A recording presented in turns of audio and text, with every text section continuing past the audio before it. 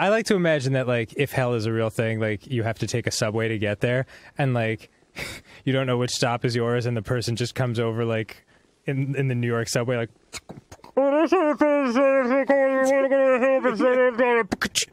the map is really confusing, and you're like, oh, am I going in the is this the right direction? Ooh, maybe that's what hell is. You just stay on the fucking subway.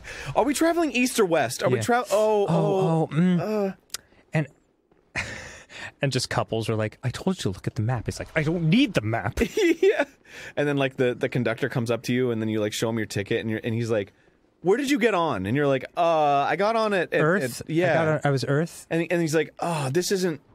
I'm not... hold on. Yeah. And then he starts talking on his walkie-talkie, and you're just, like, sitting there like, is this okay? Like, am I gonna get kicked off? And he's like, hold on, I'll be right back. I just got to talk to my supervisor. And then he just leaves you there for all eternity. And then your stop, it's like, your stop coming up, ding, ding, ding. And you're like, I gotta get off. And the guy's like, wait, hold on. Wow. We are like the Stephen Kings of stupid.